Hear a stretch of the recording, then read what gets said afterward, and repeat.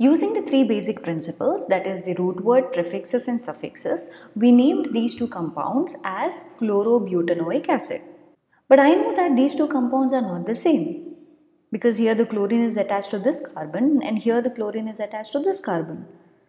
Now the name doesn't show any difference. It says that both are chlorobutanoic acid. Now how do I show the difference in their names?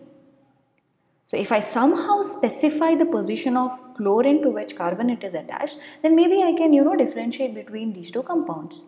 So maybe if I tell this chlorine is attached to some second carbon and this chlorine is attached to third carbon, then I'll be able to differentiate between them. Now the question is, how do I even specify the number? One immediate thing comes to my mind is to number the carbon atoms. Now how do I number it? Should I start numbering from this carbon to this carbon? Or this carbon to this carbon? Or should I start somewhere from the middle? Or should I number it randomly? So in this video we would be learning how to number the carbon atom in a given compound. So about these two compounds we would be able to name after a couple of videos, because we are going to learn the rules for numbering here, and we would be able to name these two compounds later on. Let's see how we can number the carbon atoms by knowing few rules. So the first rule we have is to find out the longest carbon chain in a given compound. We have already learned this in the video of root word, where we used to count the total number of carbon atoms in a parent chain, if you remember. But one thing we are going to do over here is we also number the carbon atoms. So the first rule is the longest chain rule. Let's find out the longest chain in these compounds. So in the first compound, you can see that this is present in a straight chain. So this itself is the longest chain, right? So what we used to do earlier is we used to count like 1, 2, 3, 4, 5 and then we used to name it. But in this we are going to add another step, that is to number the carbon atoms. Now the question is, how do we number it?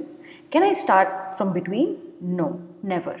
Whenever we are numbering the carbon atoms, we can start from the corners. Either we can start from this corner to this corner, or we can start from this corner to this corner. You know what? Let's do both and try. So if I number from this corner to this corner, it becomes 1, 2, 3, 4, 5. 5 carbon chain, root word is pent, all are carbon-carbon single bond, suffix used is ane. Yes, this is pentane. Now what if I number from this corner to this corner, and it becomes 1, 2, 3, 4, 5. Again it's a 5 carbon chain, all are carbon-carbon single bond, the name will be pentane itself. That means if we have a single chain like this, without any substituent group or the functional group, a simple alkane, then you can number it from either sides. Like you can go from left to right or right to left. Suppose the compound is in a straight chain like this, then top to bottom or bottom to top, you can number it anyhow. Let's move to the second one. Here I can see that one of the group is hanging. That means it's not a simple chain like this. There is branching also happening, right? So how do I number it? So first thing, we know that the first rule we have to choose the longest carbon chain. So what is it? If I count from here, then it becomes 1, 2, 3, 4, 5. Okay, I have a 5 carbon chain here. If I count from here again, 1, 2, 3, 4, 5. I consider this is also a 5 carbon chain. What if I consider this? This is 1, 2, 3. See, 3 is a shorter chain. We got 2 5 carbon chain. So let's number the carbon. I'm going to consider this long chain. Okay, so this becomes 1, 2, 3, 4, 5. Remember, I have to number the carbon atoms in a chain only. So I can't put 6 over here. So that would be wrong. So this from 5 to 6, if I'm jumping, this won't be a chain. This is not connected to this carbon. So it won't be a chain. We have studied in the earlier video CH3 is used as prefix and its name is methyl, if you remember, or you can pronounce it methyl. We used to name it as methyl. Give the root word, 5 carbon chain, therefore it is pent. All are carbon-carbon single bond, it's ane. This is how we used to name it earlier. Here I am going to add another step, that is to specify the position of this methyl group. So this methyl group is attached to the 4th position, therefore I am going to add 4 here, or write 4 here and put a hyphen indicating that this methyl group is attached to the 4th carbon. Now what if I number it other way, from here to here? This becomes 1, 2, 3, 4, 5. Now we can see that this CH3 is attached to the second carbon, like this, okay. Now it is attached to the second carbon, so instead of 4, now I am going to write 2 because CH3 is attached to the second position, methyl and pentane. This remains the same. Okay, so I'm having two names, whereas in the first compound we found that however you number it, you're getting the same name. That means we have to do something over here. We can't have, one compound cannot have two names. To avoid this, we introduced another rule which states that if you have a functional group or the substituent group present in the compound, then these groups like functional group and methyl group, they should get the lowest number. Now what I mean by lowest number is, in these two names we can see 2 is lower than 4. That means the position 2 is the lowest number compared to the position 4. Therefore this naming is correct, not this. We don't consider this. Now why did we choose lowest number? We could have choose longest number also, right? So right now I can say that by choosing lowest number, the nomenclature became much easier. So how? Let's find out in the other examples. Okay, now while naming the third one, we have to keep it in mind two rules, because again this is not just a simple chain, there is a substituted compound over here, right? So we have to keep two things in mind. One thing is to choose the longest carbon chain. Second thing is to give the lowest number for the substituent group or the functional group present. So here I encourage you to pause the video and do it by yourself first, then we will solve it. Now if you have tried, first we choose the longest chain.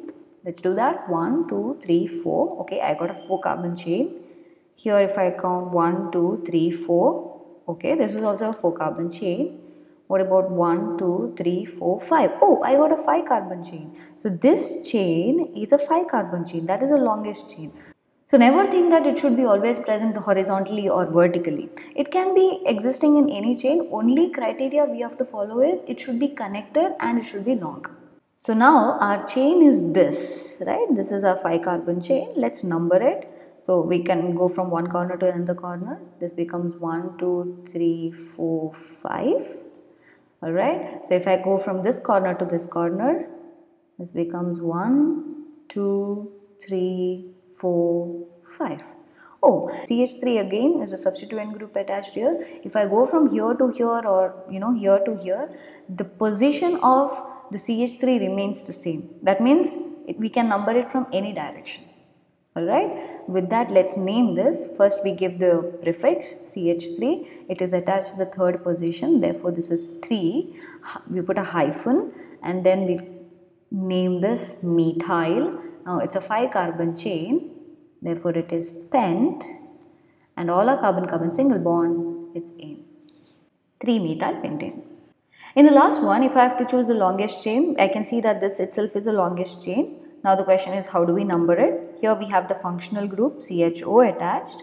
So either we can go from this corner to this corner or this corner to this corner. Let's do both again. 1, 2, 3, 4, 5. And if I come from right to left, this becomes 1, 2, 3, 4, 5. Let's name both the ways. In the first one, okay, I don't have any prefix, so let's start with the root word. Therefore, it becomes pent, 5 carbon, all our carbon-carbon single bond, ane, A-N-E. Now, since this CHO is a functional group, so we used to remove the last letter E and fix all, right? We used to call it pentanol. But here, I am going to introduce one more step, that is to specify the position of carbon of the functional group.